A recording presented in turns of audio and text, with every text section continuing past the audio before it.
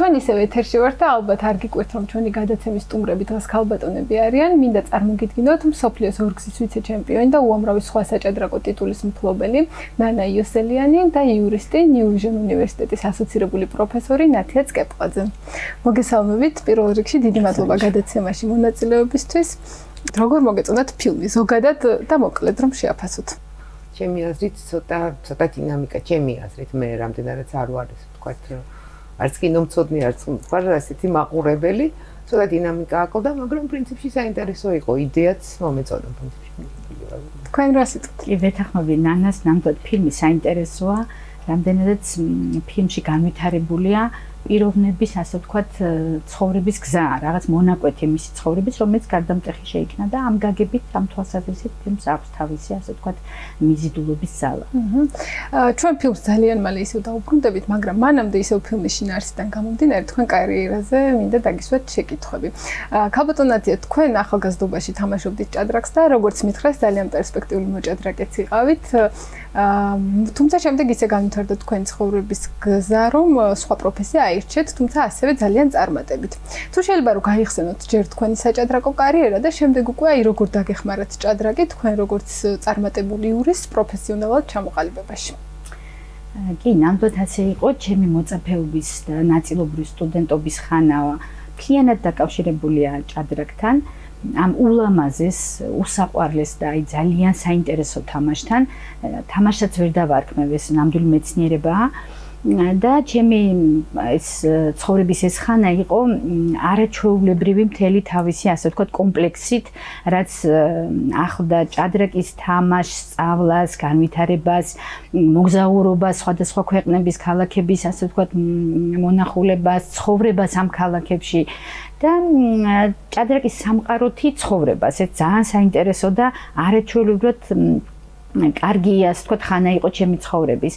მერე მოხდა ისე, რომ მე გავხდი იურიდიული ფაკულტეტის სტუდენტი და სტუდენტობის პერიოდში, ვერ ვიტყვი, რომ აი იურისპრუდენციამ, ასე ვთქვათ, გადამძალა, მაგრამ იქ იყო რაღაცები, რაც ასევე ჩემთვის საინტერესო იყო ეს სამყარო და რაღაც მომენტში აი ჭადრაკთან რაღაც ემოციური კონტაქტი გამირთულდა, ასე ვთქვათ და თუმცა ის რომ მე ჭადრაკით ვიყავი დაკავებული და აი ჭადრაკმა აზროვნების სისტემა ჩამომეყალიბა, რასაკვირველია, ამან უდიდესი გავლენა მოახდინა ჩემს არა მხოლოდ კარიერაზე, არამედ ცხოვრების სტილზე, წესზე, იმიტომ რომ ჭადრაკი ჯერ ერთი ძალიან ეხმარება და ავითარებს გონებას, ის გიმუშავებს გარკვეულ უნარჩვევებს, მათ შორის ისეც როგორიც არის აი ალტერნატიულ, ასე ვთქვათ, ვითარებაში საუკეთესო გადაწყვეტილების მოძებნა, ამას საუკეთესო გადაწყვეტილების შერჩევის უკან დგას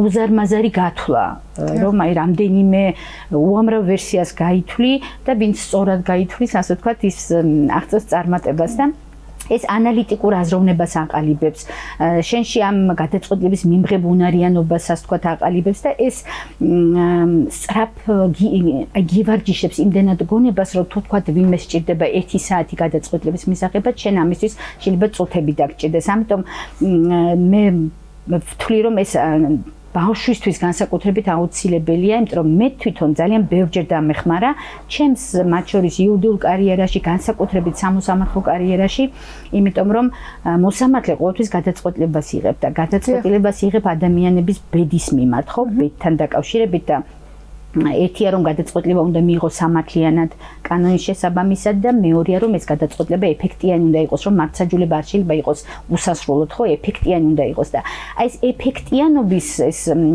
მიღწევა არის მოსამართლისთვის ძალიან მნიშვნელოვანი. და ამაში რა თქმა უნდა ეს საჭადრაკო უნარები ძალიან დამეხმარა. ისევე როგორც ცხოვრებაში, აი ხანდახან ხო დავფიქრდებით ხოლმე, ხო, რომ აი ესა თუ ის გადაწყვეტილება ჩვენივე საკუთარი, აი თქვათ მოგწონს თუ არ მოგწონს, იმიტომ რომ ეს კრიტიკული ხედვაც ჭადრაკი ავითარებს ამასაც, რომ შენი შეცდომები შენვე იპოვო, გაანალიზო და მერე სწორი დასკვნები გააკეთო.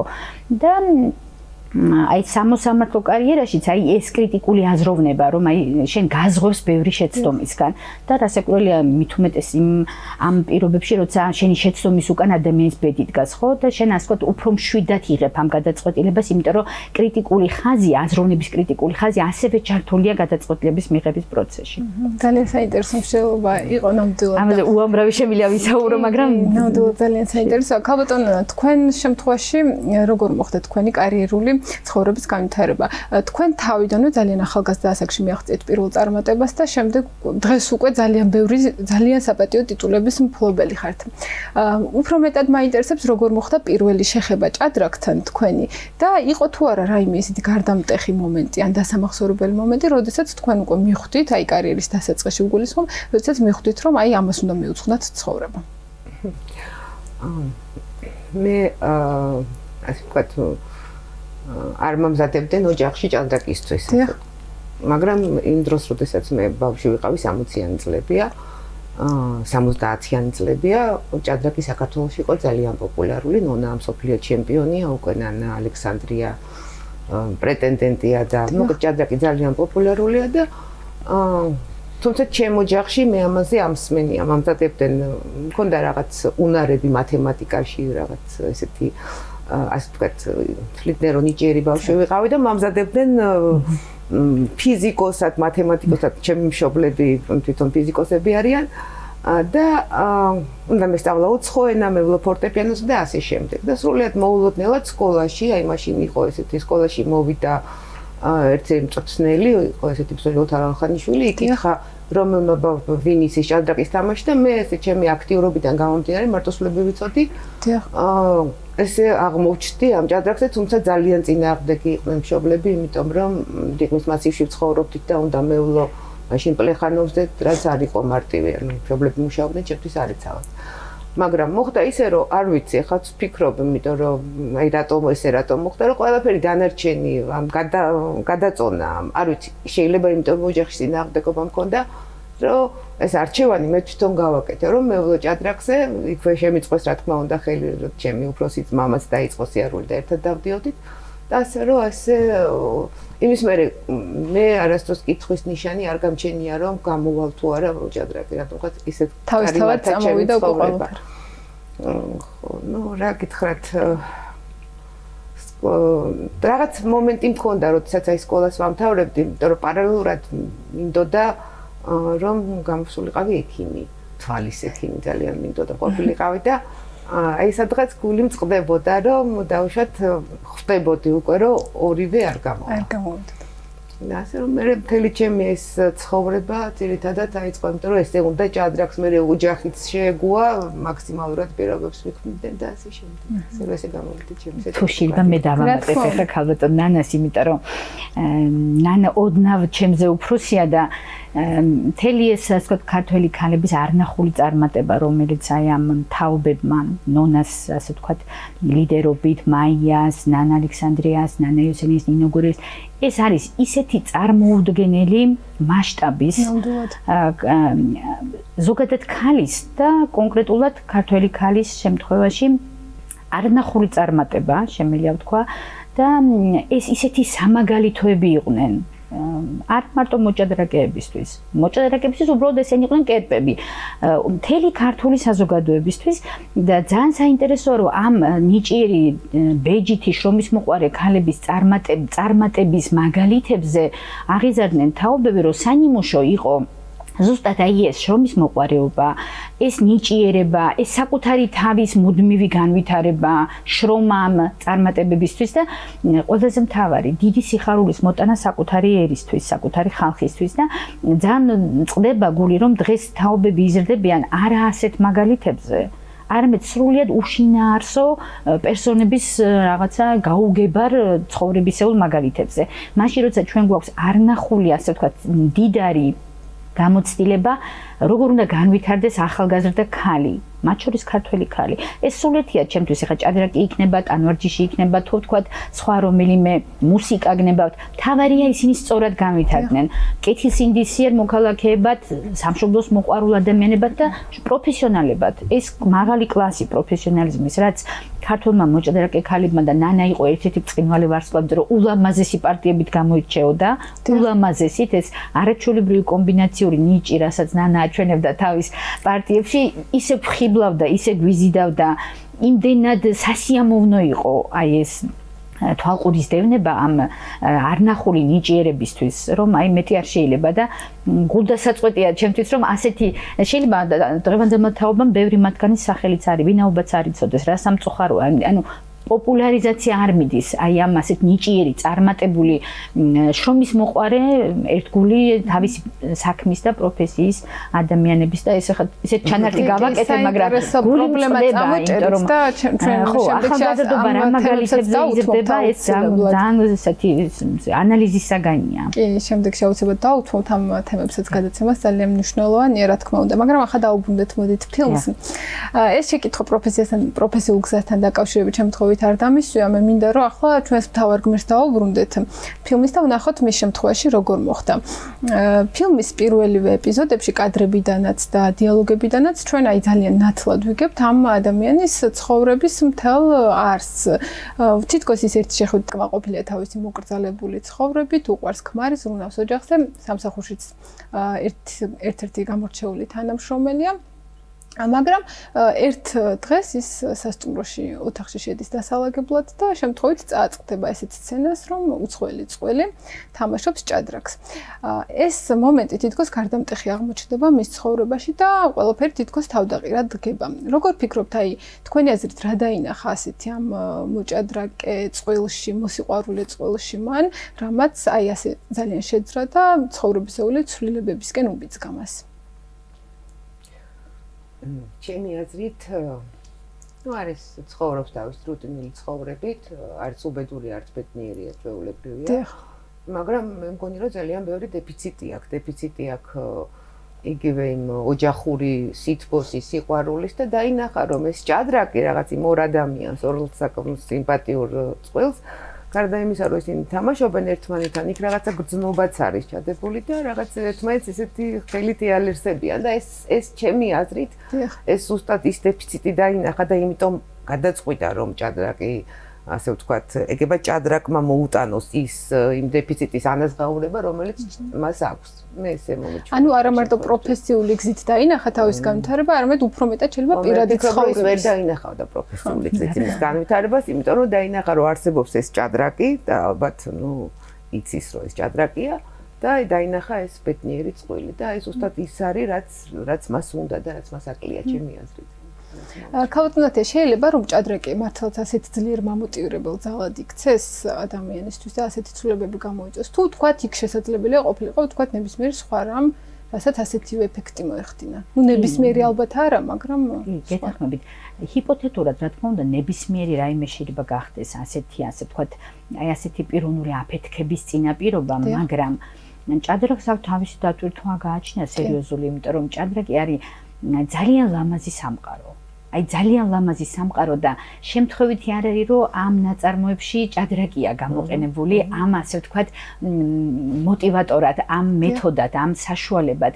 რატომ? იმიტომ რომ მე ნანას ვეთანხმები და უფრო რომ გავამძაფრო, ეს ქალი არათუ ბედნიერი არ არის, ბედნიერების განცდაც კი მას არასდროს არ უგრძნია.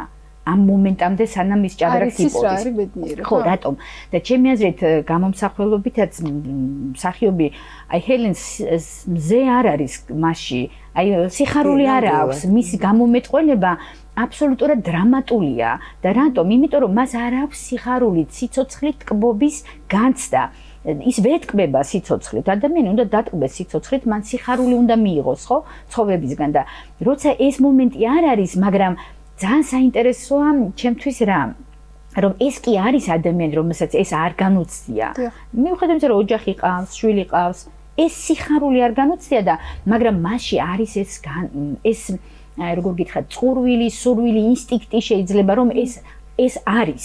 რომელსაც შესაძლებელია თვითონაც ვერ გრძნობს. და შეიძლება ვერ გრძნობს, აი ესე ვერ გამოხატავს ამას, მაგრამ ინტუიტურად ის ამას აცნობიერებს, როგორც ქალი, რომ მას ეს რაღაცა აკლია, ხო, რაღაცა ემოციური სიცარიელი აქვს. და ამას სხვათა შორის კრუგერიც ეუბნება ერთხანს, რომ ასეო რატომ იყურებიო, ასე სერიოზული გამოხედვა გაქვს.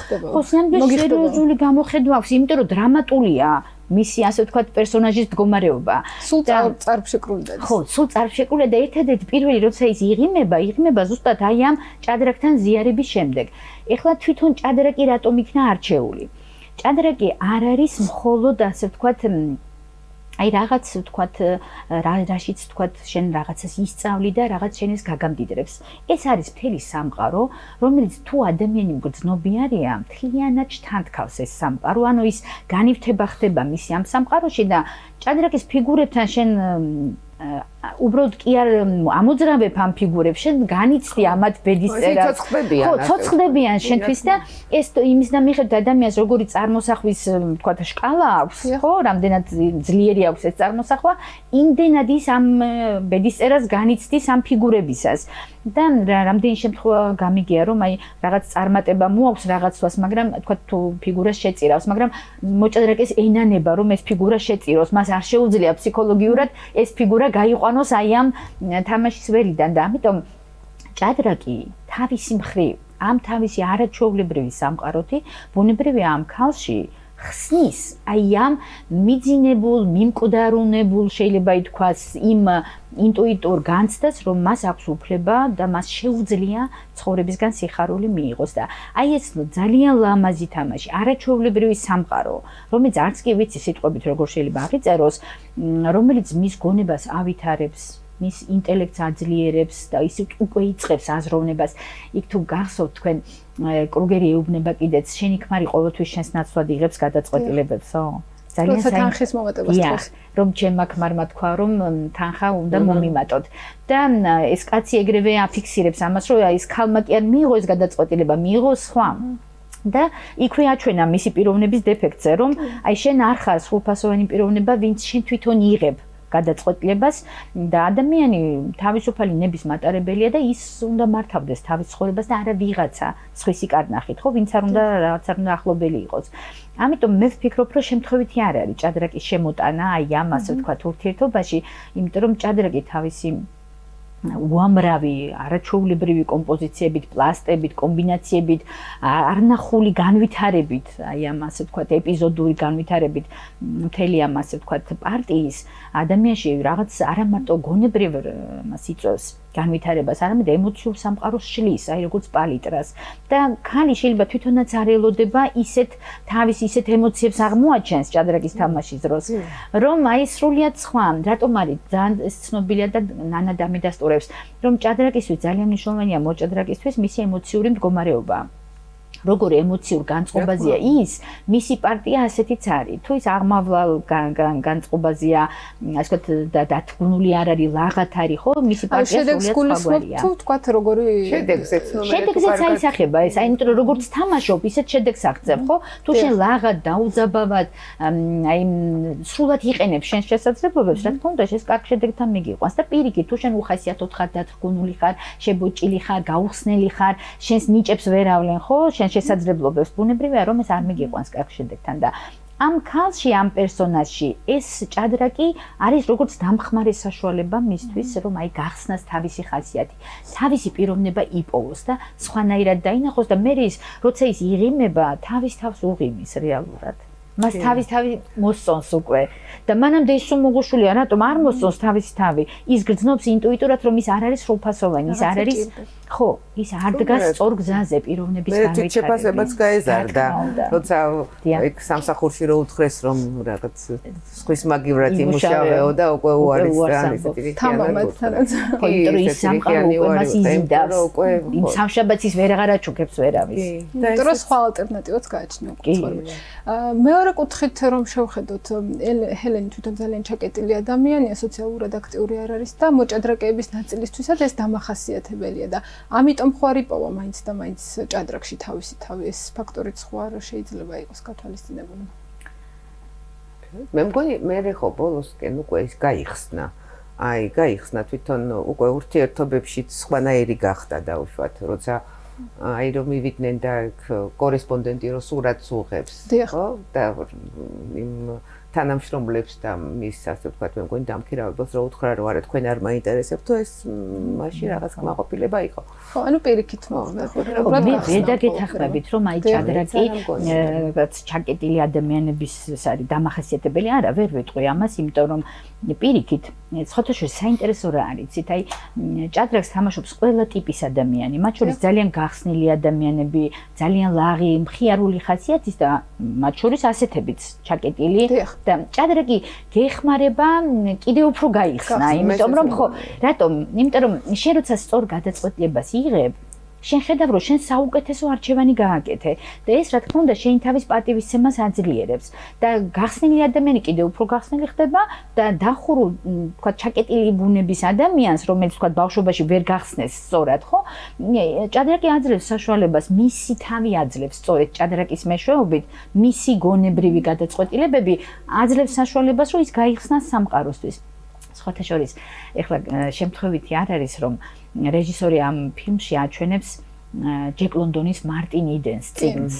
ეს შემთხვევითი არ არის და შეიძლება რაღაც ინსპირაციის წყაროც კი გახდა ეს არაჩვეულებრივი წიგნი მარტინ იდენი რომელიც შემეძლეთ ყველა ახალგაზრდამ უნდა წაიკითხოს იმიტომ რომ ამ წიგნშიც ნაჩვენებია ეს ძალიან რთული გზა ანუ მთავარი გმირი გააიგივა ჰელენთან ხო არ გააიგივა მაგრამ კავშირი არის ამ პერსონაჟს შორის მარტინ იდენსა და ჰელენს შორის იმიტომ რომ მარტინ იდენიც ასე ავითარებს თავის გზას ხო მასაც სიყვარული სჭირდება რუთი უყვარს გახსოვთ და ეს არის მთავარი მოტივატორი მისთვის აქაც ეს არის აქაც სიყვარულის დეფიციტი რომელიც რეალურად მას სიყვარულსაც აპოვნებს სიყვარულს რა გაგებით მეგობარს პოულობს პარტნიორს პოულობს ცხოვრებისათვის იმიტომ რომ მეუღლე გახსოვთ არ ეთამაშება თავი ამტკივდაო არ შემიძლიაო ამის თამა იმიტომ რომ პირველად ეს ქალი ძალიან წესიერი ქალია და ცდილობს რომ მეუღლესთან გააჩაღოს ეს პარტნიორული ამბავი რაც მას იმიტომ რომ ის არ არის თვითქმარი პერსონაჟი მას სჭირდება მეორე რომელიც მასთან ასე ვთქვათ მუდმივ ჰარმონიაში იქნება და მეუღლესთან ეს არ გამოდის და ამიტომ ის ძალიან მამაცურად მიდის და უცხო ადამიანს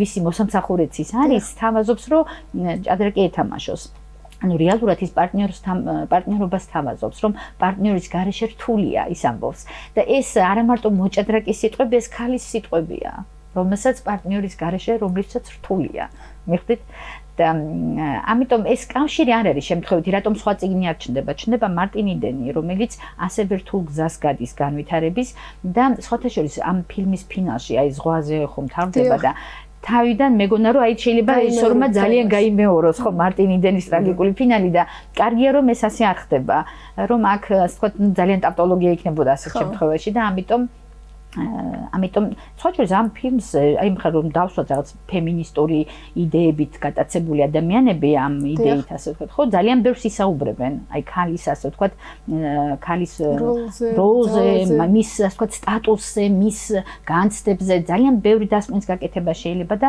ამ ფილმზე ბევრი პლანით შეიძლება ვისაუბროთ მაგრამ ჩვენ ახლა ეს გვაინტერესებს ჭადრაკის თვალსაზრისით რომ ჭადრაკმა ამ ქალბატონში ძალიან ბევრი საინტერესო ქალიც გააღვიძა და შეცვალა რადიკალურად მისი ერთფეროვანი ყოფა. ის დამოკიდებულება, იგივე ოჯახის წევრების, შვილის, ყველასი, ხო, შეცვალა, ნუ ამ შემთხვევით თავისი იპოვა თავის თავი მოათავ. პოზიციები გაიძლიერა. კი, გაიძლიერა და დამოკიდებელი გახდა, ძლიერი გახდა. სრულფასოვანი პიროვნებისკენ მიდის კი უდავოდ.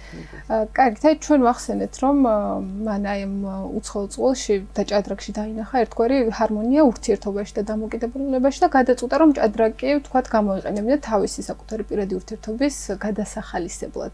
და ქმარს აჩუქა ჯერ დაბადების დღეზე ჭადრაკის შემდეგ შეეცადა რომ მისთვის ესწავლებინა ასულები ეთამაშებას და ნუ მაინც არ გამოუვიდა.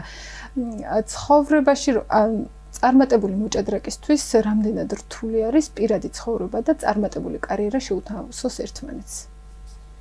ხო, ნუ რა თქმა უნდა, ეს არა მარტო მოჭადრაკისთვის. კი, ალბათ უფრო ზოგადი კითხვაა ეს. ხო, ყველა ასე ვთქვათ, საქმიანი, განსაკუთრებით სპორტსმენი ქალისთვის, რომელიც სპორტული ცხოვრება ძალიან ხანმოკლეა და მაგრამ თან დღეს უნდა მოხდეს ეს ამბავი, ანუ იქ დროის დაკარგვის დიდი საშუალება არ გაქვს. პლუს მოგზაურობები, ძალიან რთული შემთხვევაა და ასე რომ ისე როგორც ოჯახის წევრები ამისთვის თუ არ არიან მზად, რა თქმა უნდა, სერიოზული პრობლემები ექნება თვითონ ესეთ ადამიანს ამ შემთხვევაში მოჭადრაკეს. რა ვიცი, ჩემს ირგვლივ იყო ეგეთი შემთხვევებიც, ხა გამიგია, რომ ოჯახი ვერ მონაწილეობდა სათანადოდ და ასე იკარგებიან მოჭადრაკეები, ანუ იმას ვერ აღწევენ, რაც უნდა მიაღწიონ.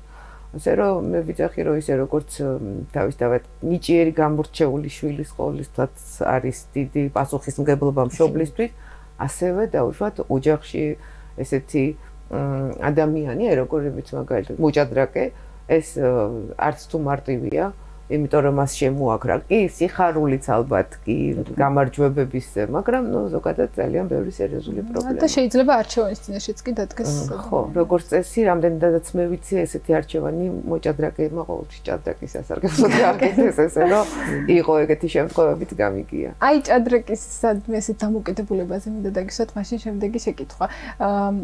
ჰელენი იმდენად დამოკიდებული გახდა ჭადრაკზე, რომ ის გარდა ვერაფერს ვერ ხედავს და ვერაფერზე ვერ ფიქრობს. აი ქმართან ერთად როდესაც რესტორანშია, კუბოკრული გადასაფარებელი და პურის ნამცეცებიც კი ჭადრაკად წარმოუდგენია. შემდეგ ის რაღაც მოჩვენებები, რომ ეწევა უჯრები თითქოს ფერსიცვლიან ფიგურების გადაადგილებას წარმოიდგენს მარმარილოს დიდ იატაკზე და ასე შემდეგ. მართლაც აი მოჭადრაკეებზე ამბობენ ზოგადად, რომ ერთხელ თუ გავუსინჯეს გემო, მერე ვეღარ შეეშვებიანო და მართლაც იწევს ასეთ ძლიერ დამოკიდებულებას ჭადრაკი. იცით რა იწევს და რატომ იწევს? იმიტომ რომ ჭადრაკს შეუძლია არნახული შეყვარება. ეს არის აი წარმოუდგენელი სიყვარულის საგანი შეიძლება გახდეს.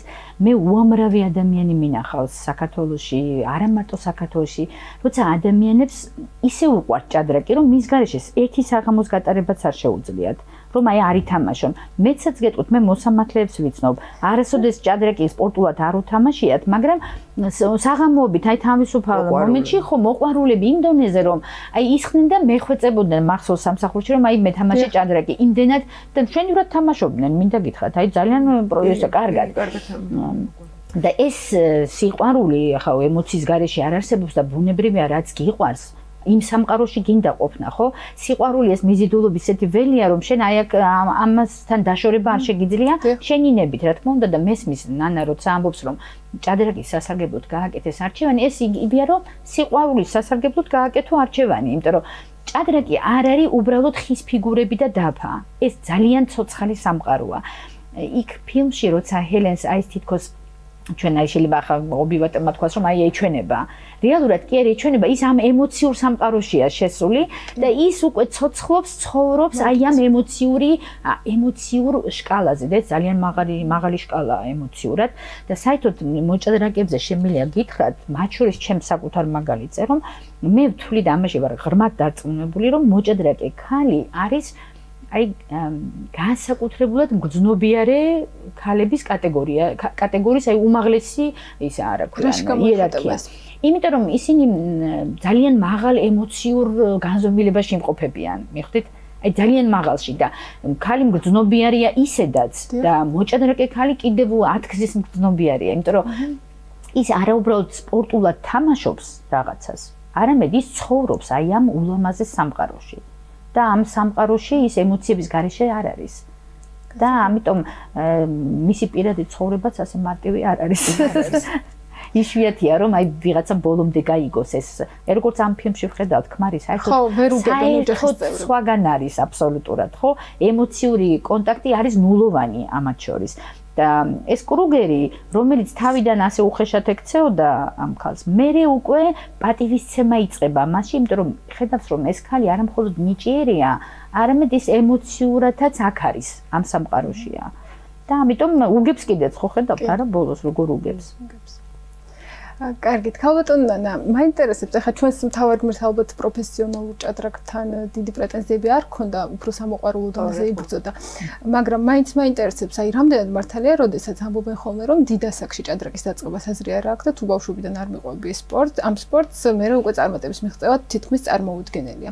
ეს მართლა ასეა თუ სტერეოტიპია? ხო, გაჩნდა დიდ ასაკში რას გული. აი, თქვათ ყველაზე დიდი ასაკი, როცა შეიძლება რომ დაიწყო ჭადრაკი და წარმატებულიც გახდა, თუ არ შეიძლება ესე უხეშად თქვათ, ისევე როგორც ყველა სხვა ასე ვთქვათ, პროფესია ძალიან გაახალგაზრდავდა, უბრალოდ ჭადრაკის დაოცრება ხდება 4-5 წლის ბავშვები. უკვე აი შეგნებულად თამაშობენ ჭადრაკს. პარტიას ნახავ 6 წლის ბავშვის და პარტია არის თავიდან ბოლომდე პარტია. უხეში შეცდომის გარეშე და ასე შემდეგ.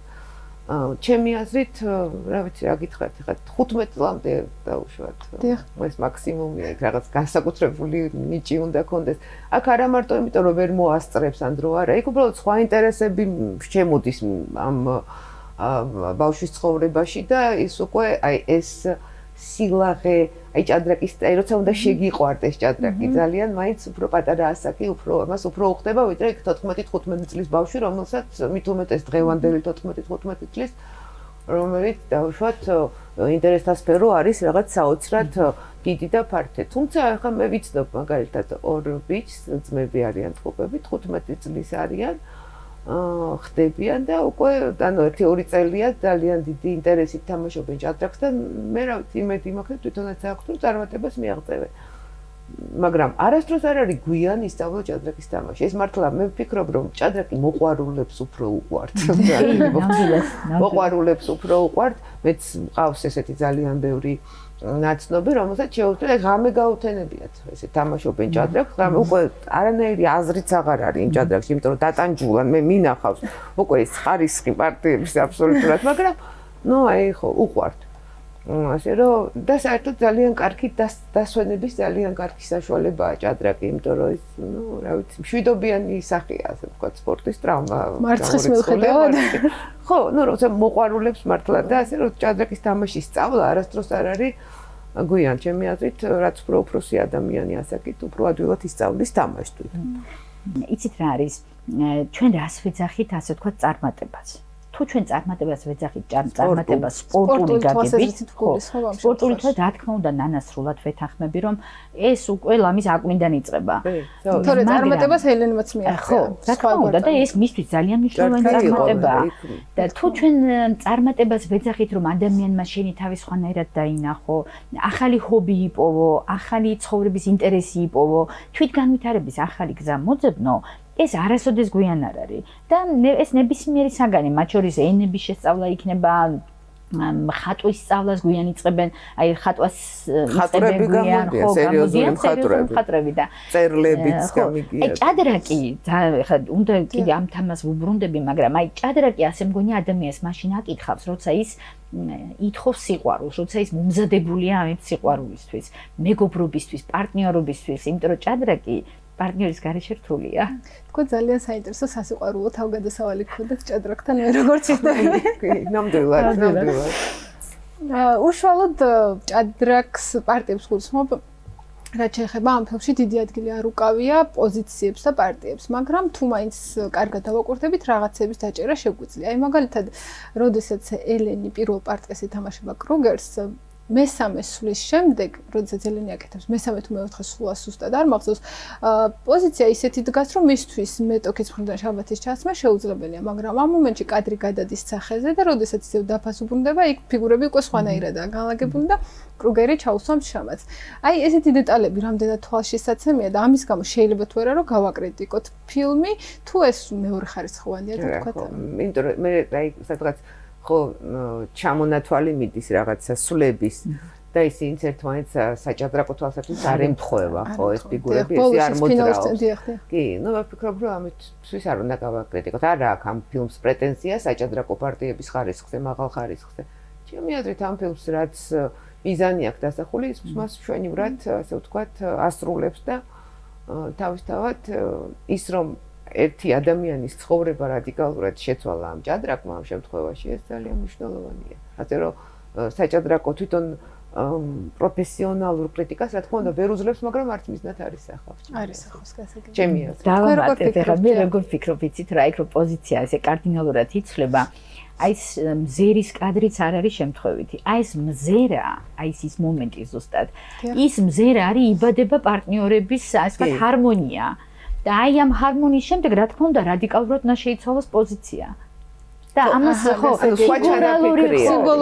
სიმბოლური აქვს ფიგურალურია რომ აქ ეს მზერა კვეთს აი ამ ამბავს და სწორია ჭადრაკშიც უნდა შეიცვალოს ეს რა კი ამ ორ ადამიანში პარტნიორი დაიბადა იმიტომ რომ ჭადრაკს ყველასთან ვერ ითამაშებ ჭადრაკი უნდა ითამაშო იმასთან ვისთანაც შენ აი თუ ვთქვათ ეხა სპორტული გაგება და თქო და არასპორტული თვალსაზრისით სიამოვნების თვალსაზრისით ვისთანაც შენ სიამოვნებს აი ეს პარტნიორული რაღაც დონეზე ეს ურთიერთობა უნდა იყოს და იქ ამ ზერის შედეგად რა დაიბადა ეს პარტნიორობა ამათ შორის მეგობრობა ასე ვთქვათ ხო ამიტომ იქ შეიცვალა პოზიციაც მე ასე აღვიქვი შეიძლება ხა ძალიან კინოზე მე არ მიფიქრე ამაზე მაგრამ ნამდვილად საინტერესოა ეხლა რაც შეეხება ელენის ემოციებს, მე ვფიქრობ, რომ ის კი თავდაჯერებულია და უნდა თვითრეალიზაცია, მაგრამ რაღაც მომენტებში მას მაინც შიში შეიპყრობს, ცოტა დაძაბულიცა. ერთ მომენტში დაურეკავს კიდეც კრუგერს და ეტყვის, რომ აღარ გავაგრძელოთ. ოჯახის გავლენის ქვეშაც ექცევა ალბათ. ზოგადად მოჭადრაკის ცხოვრებაში ეს შიში და დაძაბულობა თამდევი არის თუ არა და ზოგჯერ მნიშვნელოვანი ხო არ არის და აუცილებელი ხო არ არის იმისთვის, რომ რაღაც მომენტში წარმატებას მიაღწიოს. ხო, იცით, აი მე რამდენჯერმე უკვე ნათქვა მაქვს, რომ მქონდა რაღაც პარტიის წინ რაღაც განცდა, არ ვიცი ხა იმას შიში ქვია, არ ვიცი რა ქვია, რომელიც ძალიან მენატრება. არ ვიცი რა არის, როგორ გითხრათ ის იყო რაღაცა აი რო ხარ აი დაძაბული და აი რაღაცა როგორც აი ეს გრძნობა ძალიან მენატრება. ასე რომ შიში ალბათ ის არ იყო, ის იყო რაღაც უფრო ღელვა, ასე ვთქვათ, რაღაცნაირი სპეციფიური ღელვა და ალბათ ყველა მოჭადრაკეს აქვს რაღაცა სხვადასხვანაირად. მე უბრალოდ ჩემ თავზე ეს მახსოვს. აუცილებელია რა თქმა უნდა შიში, ხო, იმდა რაც უფრო მეც ნებისმიერ საქმეში, რაც უფრო მეც მუშაობ, აკეთებ და გებულობ, ალბათ უფრო მეტი განცდა გაქვს, რომ მართლა არაფერი არ ვიცი, რომ არაფერი არ ვიცი და იგივეა ზუსტად ჭადრაკშიც. შიში არ ვიცი, ხო, შიში არ ქვია, ჩემი დღეს უფრო ღელვა. ხო, ალბათ ელენის შემთხვევაში. ძალიან საინტერესო მომენტია, ეს აუცილებლად გავაკომენტარო, ეხლა მეც რა მომენტია იცით? აი როცა შენ რაღაც ახალს იპოვი შენ ცხოვრებაში და ხედავ რომ შენი სოფხდოლობა რადიკალურად იცვლება, ტრანსფორმირდება. რა თქმა უნდა, შენ შიში გიფყრობს. შეუძლია ეს ადამიანური მომენტია ძალიან შიში. შენ გეშინია რომ ეს შენთვის უცნობი სამყარო, ეს ტრანსფორმირებული ის ძველი მსოფხდოლობა მოკვდა აღარ არის და შენ გადადიხარ ახალში, რომელიც შენთვის უცნობია. და რა თქმა უნდა რომ შენ ეს ასე ვთქვათ რაღაცნაირად არ შეიძლება რომ არ გაშინებდეს, არ გაფიქრებდეს რომ იქ რა არის. და სანამ აქ გადახვალ, შენ გინდა გამოიქცე. ესეც ძალიან ადამიანურად, ფსიქოლოგიურად სწორად არის დანახული. რამდენჯერ იყო რომ მე თვითონაც მქონია ეს მომენტი რომ აი არა ჭადრაკს აღარ შემიძლია ჭადრაკი, აი აქ არის უკვე. გავივსე ამ ყველაფრით, იმდენად სავსე ხარ ემოციებით, რომ შენ გონია რომ ამის დაძლევა არ შეგიძლია. მაგრამ მე რაღაც მომენტში ეს ღელვა, ასე ვთქვათ, ჩაცხრება და შენი ემოციური ამბები სხვაგან გადადის და შენ ისევ იქ მიდიხარ. ისევე როგორც ბევრგან აი არის ხომ ჩვენ რომ ვიცით რომ იქ მაგრამ ჩვენ არ შეგვიძლია იქ, ხო? ამიტომ ეს ეხლა რაც ნანამ თქვა იმენატრება ის მომენტი, როცა ეს იგივე მსახიობი რო სცენაზე გადის და აი მუდმივ ღელვაშია, ხო? ეს რატომ იცით? იმიტომ რომ ისევე როგორც მსახიობის სცენაზე, მწერალი წიგნის წერისას, რეჟისორი ფილმის გადაღებისას, მოჭადრაკი, აი იმიტომ ნახევრად სპორტია ჭადრაკი. მოჭადრაკი ასევე შედის შემოქმედებაში. ეს არის ნამდვილი შემოქმედება, ეს არ არის, თქვათ, მხოლოდ მკლავის გადაწევა, ასეთი ტიპის სპორტი, ხო? ეს არის ნამდვილი შემოქმედება, ძალიან ახლოს ეს სინთეზია ხელოვნების, მეცნიერების, სპორტის და ამიტომ შენ როცა ქმნადობაში შედიხარ, რა თქმა უნდა, ძალიან დიდ ღელვაში ხარ, დიდ ემოციურ ტრანსში შედიხარ, შემიძლია ვთქვა და შენ იმ სამყაროში უკვე იკარგები და იმ სამყაროს იქეთ შენთვის საინტერესო აღარ არის, რატომ? როგორც გურამ რჩეულიშვილი წერს ალავერდობაში, რომ თავარი შენების პროცესია და არა აშენებული ტკბობა, აი ეს პროცესი ქმნადობის არის ადამიანს განხთობამდე აყავს ადამიანი აი ამ ქმნადობის პროცესს, როცა შენ შემოქმედებითად იწვი და აი ამ თქვათ აი ამ ალში შენ ხარ ზე ადამიანი ხდები, მიხვდით და ხვდები რომ შენ არ ხარ ჩვეულებრივი ადამიანი, რომელიც ასე ვთქვათ რუტინულად ცხოვრობს და ეს ელენიც ამ რუტინიდან თამისი ნომრების დალაგებიდან ქმნადობაში გადადის და ბუნებრივია მას ეშინია, მან ხო არ იცის იქნება ამ ალში იწვება. ეს არის ის რომ ეს არის ხო, მაგრამ მაინც მიდის და ეს მისი პიროვნული გამარჯვებაა. რომ და ხელში ლაზიერის ფიგურა როგორ უჭირავს. ეს ძალიან საინტერესო და საყვარელი მომენტია ამ ფილმის, როცა შენ აი უდავოდ ხდები გულშემატკივარი ამ ქალის, რომ აი ეს მისთვის ფსიქოლოგიური ყავარჯენია, რომ ეს ლაზიერი უჭირავს და ამაგრებს თითქოს მას, რომ აი ეს მისი სვლა ძალიან ხო, ძალიან.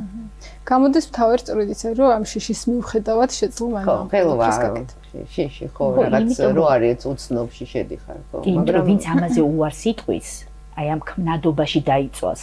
ხო, შემოქმედებაში დაიწვას. მწვერვალზეც ვერავა. არა, ვერავითარ პიროვნულ მწვერვალზე ვერ ადიხარ. აღარ ვამბობ სპორტულ მწვერვალზე, იმიტომ რომ და სპორტულ მწვერვალზეც აი მე მიყვარს ძალიან ბიოგრაფიების წაკითხვა, გამოჩენილი ადამიანების, წარმატებული ადამიანების, უბრალოდ მოგზაურების და ისინი ჯერ აღწევენ მაღალ პიროვნულ საფეხურს განვითარებისას და მე რიადიან აი ამ ასე ვთქვათ წარმატებულ კიბეზე. სრულ ქმნაში შედიან, როგორც ქმნადობაში ადამიანები და მე ეს შედეგი დგება, ეს უკვე ტექნიკის მომენტია, ხო. ანუ ყველა წარმატებული ადამიანის უკან ჩემთვის დგას აი დიდი მუშაობა საკუთარ თავზე, ძალიან დიდი მუშაობა და წარმოუდგენელი შრომა. დასაკვირველია. პროფესორ კრუგერს რომ დაუბრუნდეთ, მან რეალურად დააყენა სწორგზაზე ჰელენი და გაუყვალა გზა, ასე რომ ვთქვათ. ამბობენ, რომ ყველა წარმატებული ადამიანის უკან დგას ვიღაცა, ვისაც ამ წარმატებაში ძალიან დიდი როლი აქვს შეტანილი, მაგრამ ჩრდილში რჩება. თქვენ შემთხვევაში თუ იყო ვინმე ესეთი ადამიანი, ქალბატონო ნანა, ვინც თქვენ კარიერაში დაგეხმარათ და ამ წარმატებაში. ყველა ის ადამიანი, ვინც ჩემს პირველ რიგში ჩემი მშობლები, ჩემი ოჯახის წევრები და მე ყველა ის ჩემი მწვრთნელი მე გამიმართლა საკმაოდ, იმიტომ რომ ყველა მწვრთნელი მყავდა იმ დროს, როდესაც მათ შეეძლოთ მაქსიმუმის მოძებნა. იმიტომ რომ ესეც ძალიან სერიოზული პრობლემაა, რომ მწვრთნელი და უშუალოდ თავისი მოსწავლე დროზე დაშორდნენ ერთმანეთს, ან მაქსიმუმ, იმიტომ რომ იქ არის რაღაცა ეჭვიანობის ფაქტორი. მე მესმის, როდესაც შენ თელ გულს სულს დებ და უშუალოდ შენს მოწაფეში და მე უნდა ის წავიდეს აქ უკვე ძალიან დიდსულოვანი უნდა იყო, რომ ის გაუშვა. და მე გამიმართლა, რომ მყავდა ესეთი მწვრთნელები და მათ შორის მინდა გამოვყო, მყავდა ესეთი ოთარ თურქესტანიშვილი, რომელიც არ იყო პროფესიული მწვრთნელი და მუშაობდა მეცნიერებათა აკადემიის ინსტიტუტში, რომელიღაცაში და აი ჩემთან ერთად გავიზარდეთ. ანუ ჩემზე უკეთესად იცოდა ჭადრაკი, მაგრამ აი ეს ერთად მე მგონი ერთ-ერთი პირველი მისი მოწაფე ვიყავი და აი ერთად სწავლობდით, არის ესეთი ნიცოვიჩის ციკლი, ჩემი სისტემა ქვია, ერთად მიკითხავ და ამას ერთად ვარჩევდით და როდესაც მოვიდა დრო, რომ დაუშვათ თვითონ თქვა, რომ მე ამოვწურე ჩემი შესაძლებლობა, ეს არ არის მარტივი, ეს ძალიან ძლიერი და კეთილშობილური ნაბიჯია მწვრთნელების, ასე რომ თუ არ გაგიმართლებს, მაშინ მოჭადრაკეც ვერ გამოხვა. მეც გამიმართლა რა თქმა უნდა. კარგად. კიდევ ერთი მნიშვნელოვანი საკითხი, რომელიც ფილმში არის წამოჭრილი, სიღარიბის თემა არის. იქ ვხედავთ რაღაცა პრობლემებს ოჯახში, შვილთან მიმართებაში განსაკუთრებით. შემდეგ არის ცოტა ირონიული დამოკიდებულება ჭადრაკის კლუბის ხელმძღვანელის მხრიდან ელენეს მიმართ, იმიტომ რომ ის დამლაგებელია და არის ეს მომენტები ფილმში. არის თუ არა ჭადრაკი ვთქვათ ის სფერო, რომელსაც შეუძლია ეს სხვაობა სოციალურ კლასებს შორის აღმოფხვრას და ყველა ერთ ჭრილში გაათანაბროს, ასე ვთქვათ, ნებისმიერი ადამიანი. რა თქმა უნდა არის, რა თქმა უნდა წარმატებული მოჭადრაკე, ასე ვთქვათ, ეს დიდი შანსია ასე ადამიანისთვის აი ამ მდგომარეობაში, რომ გამოვიდეს იმ სოციალური ასე ვთქვათ და გახდეს წარმატებული, არა მარტო სოციალურად, მატერიალურადაც. სამწუხაროდ ის რაც იქ ხო არის ეს ამ შინაარსში ჩადებული და ეს ხო რეალობაა სინამდვილეში. ეს ხო არ არის დაუშვათ რაღაც ფანტასტიკის სფეროდან, ეს ხო დაყოფილი ადამიანები ეს რო შენ აი წერილში ხო რაღაც ხო შეურაცხყოფა ხო, მაგრამ რა თქმა უნდა სპორტი და ჭადრაკიც მათ შორის წარმატება არის დიდი შანსი.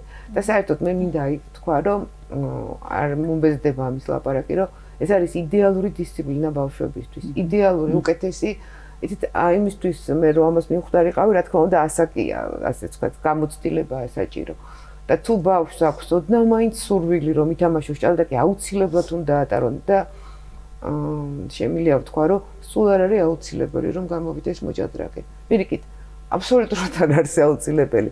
ჭადრაკი ისეთ თვისებებს განუვითარებს ბავშვს, რომ მას პრაქტიკულად ცხოვრებაში წარმატება ბევრად უფრო ადვილად მიღწევადი იქნება მისთვის, ვიდრე ნათიას მაგალითზე შემიძლია ვთქვა.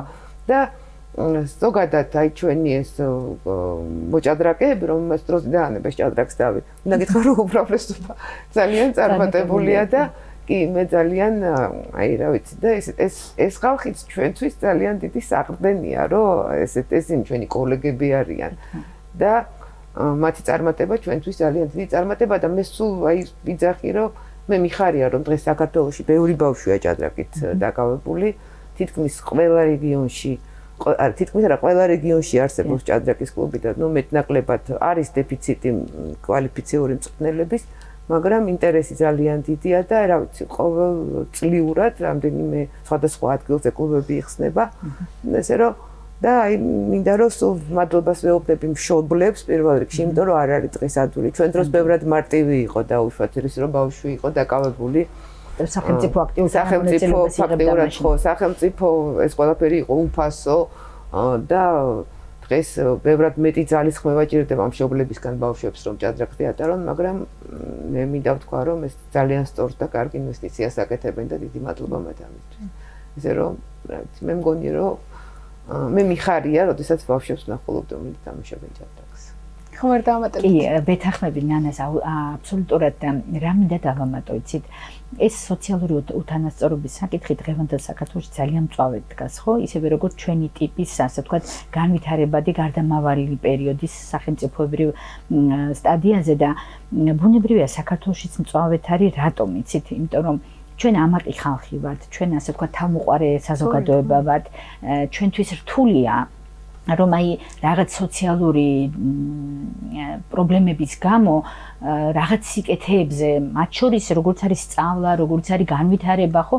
და მე ხა პედაგოგიურ პრაქტიკასაც ვეწევი და მე ძალიან მიხარია, რომ აი მშობლებს ვხედავ, რომ მიუხედავად იმისა, რომ უამრავი პრობლემა აქვთ, უამრავი, მათ შორის მატერიალური აი ყველაფერს აკეთებენ, რომ შვილებს მისცენ მაქსიმალურად განათლება, ენები ასწავლონ, აი ყველანაირად, ყველა ბოლო რესურსს დებენ, რომ აი და ჩვენი მშობლებიც ასე იყვნენ და ეხლა ჭადრაკის როლი აი ამ სოციალურ უთანასწორობის ფილმში ძალიან ბევრი ასპექტია ამ ფილმშიც და სხვათა შორის საინტერესო რა იცით რომ თქვენ თუ გახსოვთ როცა პირველად შვილი ეს თაობის ამბოხი იწყება ხო აი სამდრეში იქ სიღარიბე კი არ არის ესეთი პრობლემატური ის ხედავს რომ დეფექტია მშობლების პიროვნებაში ისინი არ არიან ბლაღი, ბედნიერი, მხიარული ადამიანები, იმიტომ რომ სიღარიბე თავისთავად არ წარმოშობს ადამიანის ხასიათს. მიდგომაშია. ხო, მიდგომაშია პრობლემა და ეს ბავშვი გრძნობს, რომ ეს მშობლები არ არიან ერთიმთელი. ხო, არ არიან, სიხარული არ არის ამათში და ამიტომ ეს ბავშვი მიზეს ჯერ პატარა ვერ ხედავს და თვლის რომ სიღარიბის გამოა ასე. და ჰელენი რომელიც ჭადრაკს უმეგობრდება მე და ჭადრაკის სამყაროში შედის, მისთვის ეს ასეთი დრამატული აღარ არის უკვე. თავიდან გახსოვთ ყველაფერს აკეთებენ რომ ბავშვი სამოგზაუროდ გაუშვან, რომ ეს შეუვსონ მატერიალური დეფექტი. მაგრამ სამდრეში ეს პრობლემას ახსნის და მე ჰელენისთვის ეს აღარ ხდება მნიშვნელოვანი. ბავშვიც იცვლება და რატომ? იმიტომ რომ ჭადრაკში უთანასწორობა არ არსებობს. ჭადრაკში ყველა თანასწორია, ვინც ამ სამყაროს ბინადარია, ამ ემოციური ველის ბინადარია, ამ ინტელექტის ველის ბინადარია. და ამიტომ ჭადრაკს აქვს ძალიან მნიშვნელოვანი როლი, არა მარტო ამ ასე ვთქვათ სოციალური უთანასწორობის, აი ამ დიფერენციაციის ნეიტრალიზებაში. ამის მოსპობა შეუძლებელია. ძალიან განვითარებული ქვეყნების ვერსია, მაგრამ ნეიტრალიზება, რომ ადამიანი არ შეფასდეს თავისი სოციალური სტატუსით, ამის დაძლებას, ამის ნეიტრალიზებას ჭადრაკი ძალიან კარგად იძლევა. კარგად. აი აიღეთ ახლა ყველაზე განვითარებული მდიდარი სახელმწიფოები, ხო? ვერ ვიტყვით რომ ახლა ისინი ძალიან კარგად თამაშობენ ჭადრაკს. და არიან სახელმწიფოები, რომელიც ღარიბი ქვეყნები არიან, მაგრამ კარგად თამაშობენ, ხო? ეს რატომ? ანუ ეს სხვა მომენტებია. მეცაც გეტყვით. ჭადრაკი მესახება მათ შორის და ნანას ვეთანხმები ეს სხვათა შორის ჩემს მოწაფეობის პერიოდში ძალიან აქტუალური იყო რომ სკოლებში ყოფილიყო დანერგილი ჭადრაკის სწავლება. ჭადრაკს შეუძლია ძალიან დიდი როლი ითამაშოს ქვეყნის ეკონომიკურ განვითარებაშიც. აი ჭადრაკის მასობრივ სწავლებას. ოღონდ სწავლებას არა სპორტული წარმატებისთვის, არამედ გონებრივი განვითარებისთვის. რატომ? არის ასეთი ერთ-ერთი რუსი იმპერატორის ძალიან ცნობილი გამონათქვამი შემორჩენილი, რომ ჭადრაკიო ავითარებს დამოუკიდებელ აზროვნებასო, ამიტომ საჭირო არ არის მის წახალისებაო, დირექტივას აძლევს. რუსეთის, ასე ვთქვათ, ფეოდალურ საზოგადოებაში იძლება ერთ-18 საუკუნეში ერთ-ერთი იმპერატორი, რომ ნუ წაახალისებ თუ ამასო, იმიტომ რომ დამოუკიდებელ აზროვნებას ავითარებსო. დამოუკიდებელი აზროვნების ადამიანი მოქალაქეა უკვე. ის აღარ არის, ასე ვთქვათ, მართული თოჯინა. და დამოუკიდებელი აზროვნების ადამიანი დამოუკიდებლად აწყობს თავის ცხოვრების გზას. და რა თქმა უნდა, ის ეკონომიურადაც სწორ გზაზე დგება. ის აღარ იქნება მაჩანჩალა, ვიღაცის სახელმწიფოს სუბსიდიის შემყურე და ასეთი პასიური ადამიანი მიხვდეთ. პირიქით, ის სოციალურად აქტიური ადამიანი ხდება და როგორც წესი დამპყრობლურ საზოგადოებებში არა, ეს იმპერიებში ასეთია მოქალაქეები, რა თქმა უნდა, პირიქით რისკია ასეთი მოქალაქე, ხო, იმიტომ რომ ეს მეამბოხე მოქალაქეებია.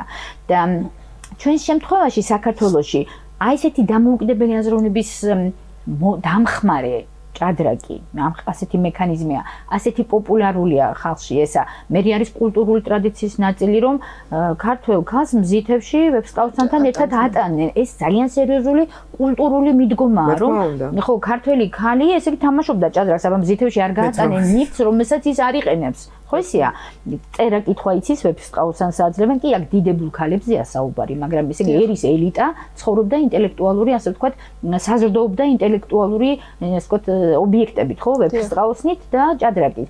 ამიტომ ჭადრაკს შეუძლია გარდამტეხი როლი ითამაშოს, რომ გარკვეულ თაობებში თუ ეს ასე ვთქვათ დომინანტური გახდება, ამ ძალიან საინტერესო, არაჩვეულებრივი თამაშის პოპულარიზაცია თუ გახდება და ბავშვები აი ესეთ აზროვნებას მიეჩვევიან, საქართველოს სრულიად სხვა თაობები ეყოლება. მათ შორის პოლიტიკურ კლასში სხვა ხალხი გვეყოლება. ინტელექტუალურად სხვა შორის ახლა ეს ძალიან პოპულარულია ბევრ ქვეყანაში. ძალიან პოპულარული გახდა ანუ ყოფილია მოჭადრაკე, ვისაც ესე ვთქვათ, გავლილი აქვს ეს ძალიან მათ მიმართ დამოკიდებულება არ ძალიან ის პატივსაცემი კი და ბავშვებშიც დაუშვათ რაღაც პრესტიჟულ კოლეჯებში ღებულობენ იმ შემთხვევაში ძალიან კარგია თუ მათ აქვთ რაღაც წარმატება საჭადრაკო მიღწეული და მეც დარწმუნებული ვარ რომ აი ასე ვთქვათ ჭადრაკით დაკავებული ბავშვი ჯერ როგორც წესი მათ ძალიან უადვილდებათ სწავლა აქვთ გაძლიერებული პასუხისმგებლობის გრძნობა და იცით ძალიან წუხარ, მაგრამ თუ სპორტის სხვა სახეებში დაუშვათ ეს ამ სპორტის სხვა სახეებით დაკავება ნიშნავს რომ სკოლაში ისინი აკლებენ დაუშვათ აქ პირიქით არის და ამიტომ ეს სერიოზული პრობლემაა იმიტომ რომ ჭადრაკს როგორც წესი თამაშობს ბავშვი რომელსაც აქვს ესეთი ტექნიკური აზროვნება, ანუ ტვინის და იცით როგორც წესი არის 5-ოსანი, ანუ 10-ოსანი და წარმატებული და ეს არჩევანის გაკეთება მოჭადრაკე გახდეს თუ დაუშვათ სწავლას მეტი დრო დაუთმოს ძალიან ადრე უხდებათ. ჩვენ დროს ესე არ იყო, ჩვენ დროს მაინც უფრო რა ვქნა, უნდა ვთქვა, რომ უფრო ხელშეწყობა იყო, რა თქმა უნდა, საშუალო სკოლებიდან ბევრად უფრო ვიდრე ახლა, იმიტომ რომ ახლა სულ პრობლემაა, ნუ ნელ-ნელა ცოტათი გამოსწორდა მდგომარეობა, თორემ იყო პერიოდი რამდენიმე წლის წინ რომ სოფლიოს ჩემპიონატზე წასულ ბავშვს არ დამოკმაყოფილებლად უთვლიდა სკოლა დაუშვათ იმ გაცდენებს რომელიც იყო და მაგრამ აი თუ ასე ვთქვათ ხობეუნებით მოჭადრაკე ნიშნავს რომ აი მე ვეკითხები ხოლმე ბავშვებს სკოლაში როგორ სწავლობთ სულ ყველა 10-ოსანია კი აბსოლუტურად აი როგორც წესი ყველა 10-ოსანია და აი ახლა ბოლო ტურნირი იყო აქ ჩვენთან სასკოლო ჩემპიონატი საქართველოსი და ერთმა დედოფლის წყაროდან ჩამოსულმა მწვრთნელმა მითხრა რომ ბავშვები ვერ წამოვიყვანეო, იმიტომ რომ სკოლას ვერ ასწავლენ და სამწუხაროდ ყველა 10-ოსანი ანუ ეს არის და ამიტომ აი ხო გეუბნებით არ მომბეზდება ამის ლაპარაკი. უკეთეს საქმეს შვილებს ვერ გაუკეთებთ. თუ აქვთ ოღონდ უნდა გქონდეთ რა თქმა უნდა მათ ამის სურვილი, იმიტომ რომ მე ჩემს პირად მაგალითზე გეტყვით რომ სამი შვილი მყავს და არც ერთ სამი სურვილი არ აღმოაჩნდა. თეორიულად კარგად ვარ მომზადებული, მაგრამ ნუ არ მოუნდათ. მაგრამ თუ ბავშვს უნდა ის აუცილებლად აი გაიჭირვონ და ატარონ ჭადრაკი. კი, ეს ტვირთი იქნება ალბათ ასეთი ტიპის საზოგადოებაში, როგორიც ჩვენ ვართ, მაგრამ ჩვენმა სახელმწიფომ, ჩვენმა ადმინისტრაციამ, მმართველობითმა, ასე ვთქვათ, ელიტამ უნდა გააკეთოს ეს გათვლა, რა შეუწყობს ქართველ ხალხს იმ კრიზისული მდგომარეობიდან გამოსვლაში, რაშიც დღეს საქართველო იმყოფება, იმიტომ რომ ის რაშიც დღეს საქართველოს იმყოფება, ეს არის კრიზისული ეკონომიური მდგომარეობა, სოციალური მდგომარეობა, პოლიტიკური მდგომარეობა და ამის დაძლევის ერთ-ერთი მექანიზმი არის განათლება. როცა ჩვენ განათლებაზე ვლაპარაკობთ, განათლება სჭირდება ძალიან სერიოზული ბაზისი, მათ შორის კარგი კვება, მაღალხარისხოვანი პროდუქტები, სპორტი და მათ შორის ჭადრაკი, როგორც დამხმარე საშუალება, რომ აი ბავშვი ვეთანხმები ნანას, ესე იგი სკოლა ისე დავამთავრე, აქ ძალიან აქტიური ჭადრაკის მოჭადრაკეობის პერიოდში, რომ აი წელიწადში პრაქტიკულად 10-12 ტურნირზე ვიღებდი მონაწილეობას, რომ არ მახსოვს, სულ 2-4 მაქვს მიღებული 10 წლის განმავლობაში. სულ 2-4 და ესეც ისე დრამატულად მახსოვს. კი, ესე აღო. რატო ვამბობ ამას? იმიტომ რომ ბევრ რამეში გეხმარება, ორგანიზებული ხდები, უფრო დროს ანაწილებს სხვადასხვაგვარად და ყველა და კიდევ ერთი მინდა დავამატო, აი ჭადრაკი როგორც სოციალური მშვიდობის ერთ-ერთი წინაპირობა. ეხლა ჩვენ ვხედავთ ყოველდღიურად, როგორი ძალადობაა ქვეყანაში. ოჯახებში ძალადობა, გარემო, აი კლასელები ერთმანეთს არინდობენ, სკოლებში, აი ძალიან რთული ვითარებაა. ეს სოციალური დაძაბულობა კიდევ უფრო ნაღმავს, აი ამ ასე ვთქვათ, კრიზისულ ველს და ჭადრაკი მათ შორის არის ერთ-ერთი საშუალება, რომ განეიტრალდეს ეს აგრესიულობა. ეს აგრესიულობა გადადის უკვე ჭადრაკის დაფაზე და გონება იწყებს სხვანაირად აზროვნებას და მინდა გითხრათ, რომ ჭადრაკმა მიუხედავად რომ ბევრი რაიმე შემძინა, ძალიან ბევრი რაიმე, ყველაზე მთავარი რაც შემძინა არის ჩემი მეგობრები.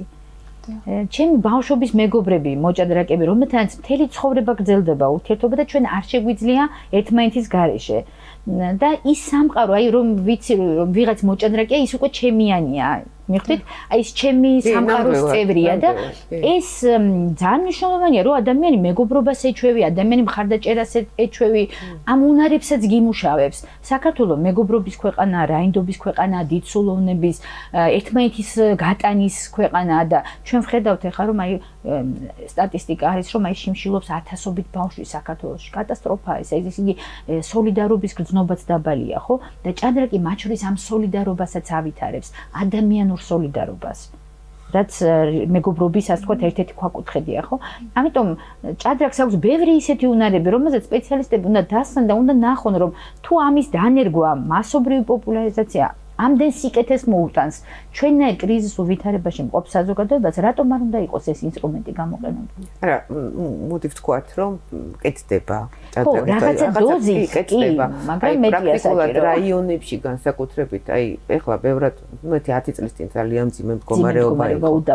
ეხლა ბევრად უკეთესი მდგომარეობაა და ჩვენ სულ იმედი გვაქვს, რომ უკეთესი და უკეთესი იქნება. სულ აი ეხლა მაგალითად იმ ვახდე საქართველოს სასკოლო ჩემპიონატზე მარტო ერთმა თბილისელმა გაიმარჯვა. დანარჩენი ყველა ასაკში, ყველა კადეტი იყო რაიონიდან. და ეს თავისთავად ძირითადად რაიონში ეს ყველაფერი უფასოა და ამას ძალიან დიდი მნიშვნელობა აკეთება და უბრალოდ აი იქ მართლა ამ საქმეში ბევრი არ არსებობს. ანუ რაც უფრო მეტი იქნება და უკეთესი პირობები იქნება, ეს აუცილებლად მოგცემს შედეგს. მე დარწმუნებული ვარ. თუნდაც დღევანდელ დღეს სულ ვიძახი, რომ 1 საათით და 2 საათით წაგლიჯო ბავშვი და უშუალოდ ქუჩას, ტელეფონს, ანუ ინტერნეტს, ხო, ეს ძალიან დიდი საქმეა. მადლობა. აი, ქაბოტონათია თქვენ ძალადობა ახსენეთ სოციალურ თემებს შეეხეთ და მინდა ეს ერთი მიმართულებით კიდევ განვარცხოთ, ეს ბოლო შეკითხვა იქნება ჩემი. აი, ფილმს ქვია დედოფლის სვლა, უფრო გენდერულ ჭრილში მინდა განვიხილოთ ეს საკითხი და როდესაც ელენი ქმარს ჭადრაკს ასწავლის, ესეთ რაღაცას ეუბნება. დედოფალი ყველაზე მნიშვნელოვანი ფიგურაა, როგორც უნდა ისე დადის, მეფეზე ძლიერია. და ეს ფილმში რამდენჯერმე არის ხაზგასმული, აი, სასტუმროს წყვილის შემთხვევაშიც ქალბატონი იგი ამარცხებს მამაკაცს კი. აი ცხოვრებაში რომ გადმოვიტანოთ ეს ყველაფერი 21 საუკუნეში ქალმა რა თქმა უნდა უფრო მეტი ძალა მოიპოვა, თუმცა მაინც ამას უფრო ფრაგმენტული ხასიათი აქვს და ეს ძალადობაც კი ესეთი რთული თემაც ძალიან აქტუალურია, ქალთა ძალადობა. დღესდღეობით სამწუხაროდ ჭადრაკი როგორ ეს უძველესი თამაში ატარებს თუ არა აი ამ მესიჯებს, რომელიც ქალის ძალას და შესაძლებლობებს უსვამს ხაზს. თუ თქვათ ჩვენ აი ამ გენდერული პრობლემებიდან გამომდინარე, ცოტა ხელოვნურად წამოვწევთ ხოლმე ამ საკითხებს და აი ამ სიმბოლოებს ჭადრაკში. არა, იცით რა არის, ყველა ეპოქას აქვს თავისი, ასე ვთქვათ, თავისი ფორმულები, სიმბოლოები, ნიშნები ჩვენს ეპოქაში დღეს ეს ნუ რეალობაა, რომ აი ქალის როლი ძალიან ასე ვთქვათ გაიზარდა. ნუ დასავლეთ ევროპის ქვეყნებში ქალის როლი აბსოლუტურად ასე ვთქვათ თავის პოზიციაზეა და პირიქით ვთქვათ აღმოსავლეთის ქვეყნებში ქალი ჯერ კიდევ არ არის გამოვლენილი მთელი თავისი ასე ვთქვათ შესაძლებლობებით და ამიტომ რა თქმა უნდა რომ დასავლეთი ხედავს რომ ქალების ასეთმა ასე ვთქვათ სოციალიზაციამ ბევრი შედეგები მოიტანა მეცნიერებაში, სპორტში, კულტურაში, სხვადასხვა სფეროში. და ამიტომ ბუნებრივია რომ ისინი ამ სიკეთებს ხედავენ და მე ქალის ამ ენერგიის შემოსვლა დიდი დოზით საზოგადოებრივ ასპარეზზე იწევს ასე ვთქვათ მეტ ნაკლებ აგრესიას, ანუ აგრესია გადადის მეორე პლანზე. და პირიქით არის გადავხედოთ ხა აღმოსავლეთის ქვეყნებში, სადაც უფრო მეტია ეს მასკულინური გაგება, ხო? ამიტომ ამ ფილმში ეპოქისთვის საჭირო ჭადრაკიც შეიცავს. ჭადრაკი საერთოდ ძალიან ბევრ ნიშნებს შეიცავს. ეს ძალიან ღრმა თუ შევა ძალიან მისტიკური ასე ვთქვათ ამბავია. ბევრ მათ შორის სამხედრო ხელოვნებას, პოლიტიკის კულტურას, ძალიან ბევრ ამბავს ეხება. და ის რომ ასე ვთქვათ აქ ლაზიერი, ასე ვთქვათ დედრობითი სქესის ფიგურა არის ყველაზე ძლიერი, ესეც არ არის შემთხვევითი, იმიტომ რომ აი დედამიწაც ჩვენთან ასე ვთქვათ დედრობითი სქესის მატარებელი სიტყვაა, ხო? დედამიწა. მიწას ჩვენ ასე ვუყურებთ, ხო? და დედა განსაკუთრებით ქართულ სამყაროში, პროტოქართულ სამყაროში დედაა ყველაფერი, ხო? სამყაროს საწყისი. ამიტომ ეს უბრალოდ წამოწევა მოხდა ამ ასე ვთქვათ რომ არის ესეთი ასე ვთქვათ თამაში, სადაც ქალია ყველაფერი, დედრობითი სქესია დომინანტი და პირიქით მეფეა პასიური და მას დაცვა სჭირდება. ხო, თუმცა პარტია თავდება, როდესაც მეფე თავარი მეფის ირგვლივ მეფე თუ მოკვდა, მეფე თუ დამარცხდა. ცოტა ეშმაკური ჩანაფიქრია. ძალიან საინტერესო ის არის. ყველაფერი ტრიალებს მეფის ირგვლივ, ასე რომ მეფის ირგვლივ ტრიალებს და ხო, მე მგონი გენდერი იქ დაცული არის. ხო, ძალიან ბალანსია, ძალიან კარგად არის დაბალანსებული და აქ ბევრი რამის ამოწეხი მე და ნანა არ ვართ ამის პროფესიონალები და დილეტანტურად ვისაუბრებთ, მაგრამ ჩვენ ხვდებით რაღაცებს, შეგვიძლია ეს ვთქვათ უბრალოდ. რომ ვიგრძენით რაღაცები, მაგრამ რა თქმა უნდა ამის გაშლა ეხა ჩვენი მხრიდან თავხედობა იქნებოდა. ნამდვილად. ძალიან საინტერესო აზრები მოვისმენთ თქვენი მხრიდან და ძალიან დიდი მადლობა მინდა გადაგიხადოთ. ძალიან მიხარია რომ ჩემი გადაცემის სტუმრები დღეს თქვენ იყავით. ასევე დიდი მადლობა უნდა გადავუხადოთ სტუმრებს იმისთვის რომ უკაცრავად მაყურებლებს რომ გამონახეს დრო და გვიყურეს. მომავალ შეხვედრამდე გემშვიდობებით. დიდი მადლობა. დიდი მადლობა წარმატებებს გისურვებთ და მიხარია რომ ასეთ საინტერესო გადაცემებს აკეთებთ და ვიმედოვნებთ რომ ბევრი დაინტერესდება და ამ საინტერესო განხილვებში ფართო საზოგადოებრივობა ჩაიგნება. მადლობა რომ გვესტუმრეთ, ეს ჩვენთვის დიდი მხარდაჭერაა. ასევე ნახვამდის მადლობა მოწვევისთვის.